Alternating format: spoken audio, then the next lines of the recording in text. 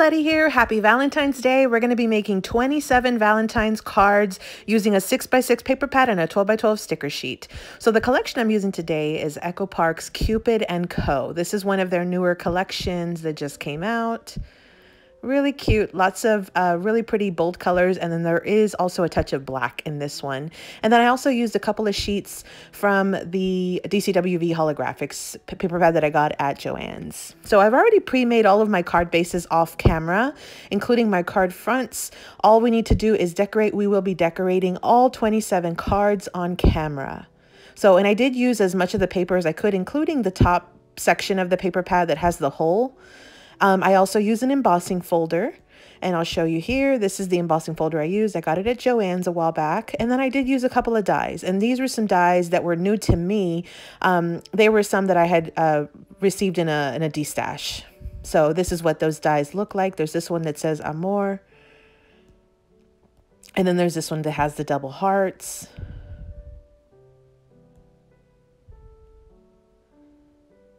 And then there's some small tiny hearts as well. Real cute. And then I have already done the cut aparts, and I've gotten them ready to basically use. I've already matted them on some squares. And then I also stamped out some additional tags using some of the scrap papers that I had. And these were some of the last little bits of scrap paper that I used. I may try to use some of them on the inside, but otherwise I'm going to consider this paper pad smashed. And then this is the 12x12 sticker sheet that I also am going to use to decorate these cards. And this is also from the collection. So I am using some Barely Art glue. I do like this glue. You've probably seen that in a couple different videos. So I started with the the horizontal cards because I wanted to make sure that I used up some of the longer stickers, and I also wanted to use up that die cut that says Amor. And so Amor, or Amor in Spanish, is love. And so I thought those fit perfectly with the theme of the Valentine card. So there was my card one already done, quick and easy. And again, I'm using some of the stickers that I think would work better for the longer cards first, and that's why I'm doing these first. So later you will see that I do take out my reverse tweezers to help me with this process of gluing or adding glue to the backs of the die cuts. That's a good tip to use. I didn't start out using it, but I ended up transferring to it. So, and there's card number 2. So very similar to the first one. I just used a couple different stickers. And then the next card I did, I'm using, I tried to use the card front that had a bunch of holes. So this is one where I used some scrap strips, and there were 3 little holes I needed to cover. So that was the first part of my agenda on this card, was to try to cover up those holes. And so you can see here, I just kind of mixed a couple of different stickers to try to do that. And so yeah, I think it turns out cute. It's just adding some different elements to it. And I will come back later and add additional stickers to this one particular card. You'll see that, again, my goal was to use up the entire 12x12 sticker sheet. And I do have a couple of stickers at the very end that I add to that card number 3. So, and then this was one where I wanted to use that little bike, and I thought it was so cute. And I thought it would go good with this little triangle, card front. But I really liked the way that it looked on the back on the darker paper, the black paper, than the lighter paper. So I went ahead and switched cards. And then I am using some of those cut aparts. I'm just adding some hearts, and there's card number 4. Super quick and easy. So one thing that I definitely can, mention or recommend is do not be afraid of using up an entire 6x6 paper pad. You can definitely take it one step at a time, just like I did here. Cut down your paper, decide what you want for your card mats, and then just, you can even do the decoration in a second process. There's card number 5. And you can bring out your tools. Like on this card, I'm using an embossing folder. You can mix and match and do whatever you want. Just don't be afraid to use them. I have seen where people will use the same 6x6 paper pad, or they'll say that they have it in their stash for over a year and they've been using it for over a year. Typically what I like to do is I'm like a one and done kind of girl. So I like to go in and use up the entire paper pad. And then that way, if there's new collections that come out, kind of like this one, I don't feel bad and I just go ahead and grab them. There was card number 6 and here's card number 7. So these two were pretty much identical. And again, those were using some scraps and an embossing folder. And here I am using another one of those cut aparts. And I think they were like 2x2 cut aparts. And I did break one of my own rules on this paper pad. I normally have a very, very hard time of cutting up the cut aparts sheets or using the cut apart sheet for anything other than cut aparts. I did do that with this pack. Here's card number 8. So this paper pad did come with an additional set of cut aparts, but they were all different sizes, and some were as small as like 3/4 of an inch by 3/4 of an inch. I knew that I wasn't going to get very much bang for the buck on those very, very tiny cut aparts. And so as a result, I ended up using the backside, card number 9.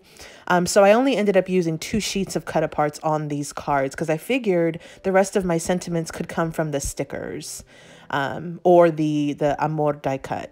So you don't have to always use up those cut aparts. I've mentioned this. I've mentioned this before in a previous video. I have a hard time of not using my cut aparts as cut aparts, but I ended up breaking my own rule, and I ended up using the backside on this one project because there were just too many and they were too small.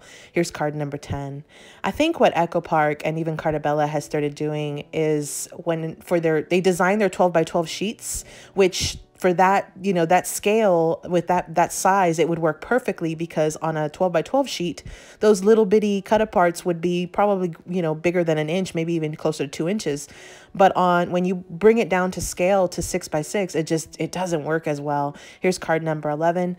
So some of those little cut aparts, they just don't, you're going to have a hard time trying to use a very, very tiny cut apart. It can be done. Don't get me wrong. It can be done. I just have a hard time trying to do it. So I went against my own, kind of rules, and I went ahead and just used one set of the cut aparts, which were these 2x2s, which I thought were a good size. And then I did mat them on some stitched squares. Here's card number 12. So I think it works out. And in the end, I ended up having enough sentiments for these cards where I did not have to take out my stamps. So I call that a win.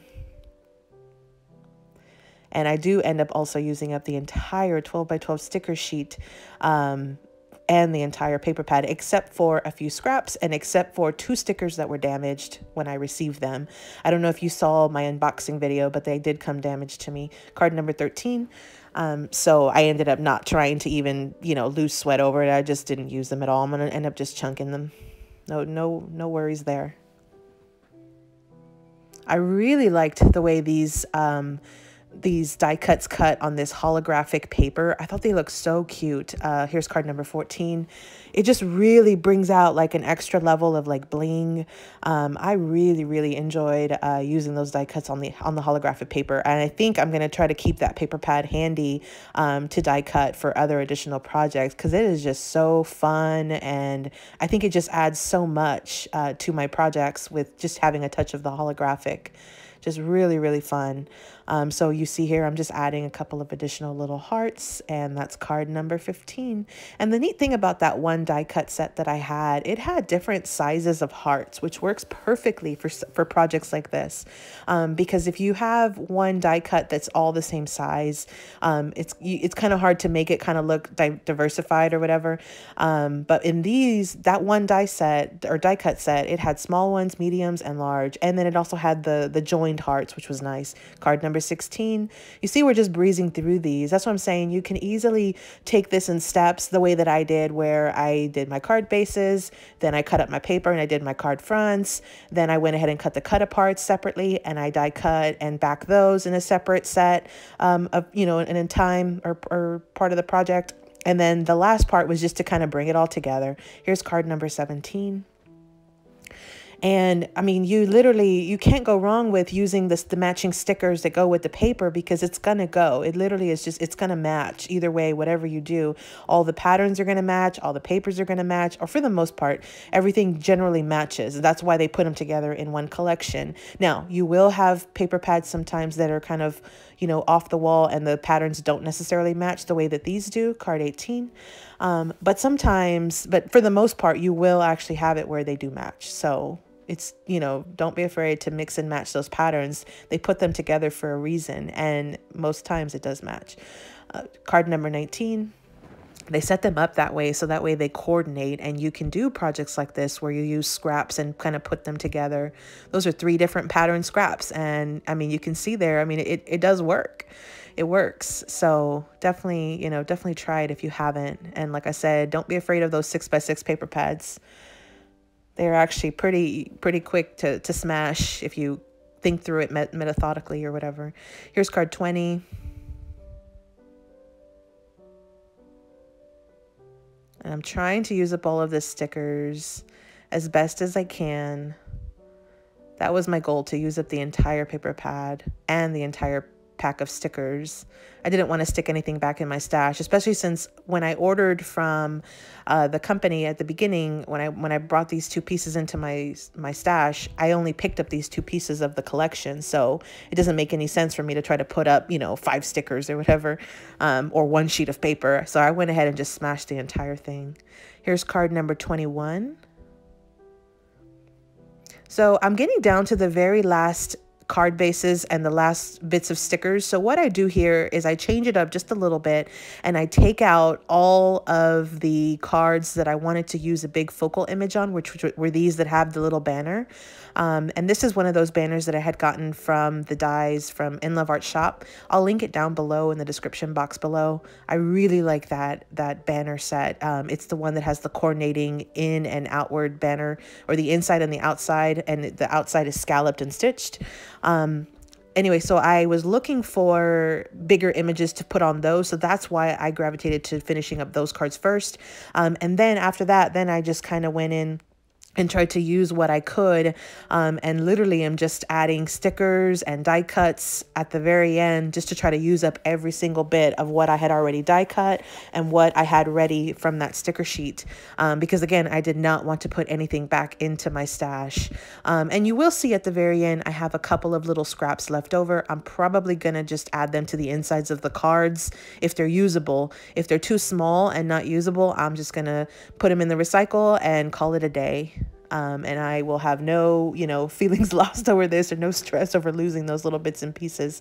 Card 22, because the bulk of that paper pad was smashed. So here, my goal for these last 4, or the 4 that have this little banner, was just to cover up that hole. So you see here, I kind of start by covering up some of those holes, and then I work around that, because I definitely didn't want to get in a position where I ran out of die cuts or I ran out of stickers and the hole was still showing on the card. So here's card 23. And so that's where I kind of tried to cover up that hole first before I moved and did anything else on any other part of that card. And I'm just layering, and generally things in sets of 3 look great, or look best. So here's card number 24, and really and truly it's combinations or groups of odd numbers. So I tend to gravitate towards 3 a lot, because to me that's what looks kind of best. And then here I am finally bringing in some of those little die cut tags that I did. Card 25. I had almost forgotten about them because they were sitting with my scraps. And then there towards the end, I do bring some of them in. I think I have 1 tag left over, which again, not a complete loss. I can actually put that in my stash since it's already die cut. But you can see here, I'm just kind of using up the last little bits of stickers anywhere that I can to try to finish up these cards. And I do end up using all of those die cuts as well that I ended up die cutting. Card 26, and then this was my last card right here, which is card 27. And I'm just, again, finishing it up. So here's card 27. That was the last of them. I do have a couple of stickers left, and they were a ticket and a word that says smooch. So I thought they went perfect with this kissing booth card. So, and you see here, I used up the entire paper pad except for this 1 sticker that was damaged upon delivery. And then this one that was torn also upon delivery. I was not going to stress over using them. So I finished up the whole sheet in my book. I'm going to go ahead and just, you know, set this aside. I'm going to consider that smashed. And then here's just a recap of all of the 27 cards that I completed. And again, this was the Echo Park Cupid & Co. collection. It is brand new. I believe it came out 2020, at the end of 2020. I used up the full 6x6 paper pad and the full 12x12 sticker sheet on this one. So these were all the cards that I got. So just real quick and easy, definitely very, very straightforward. I didn't even use a ton of supplies on these. I didn't have to take out my stamps. These were very straightforward. Feel free to leave me a comment down below which was your favorite card. I did number all of the cards as I was making them, so it should be relatively easy to do so. Let me know which was your favorite. Let me know which types of cards you like. Let me know if you prefer these types of cards over the cards that have stamp sentiments. And above all, happy Valentine's Day to everybody. So we're finishing up. Here's the last couple of cards. Here's the ones with those die cuts. And again, that was our Echo Park Cupid & Co. paper pad. We made 27 cards from that one 6x6. Thanks for visiting, everybody. Hope you subscribe, like this video, and follow me on Instagram. Thanks. Happy Valentine's.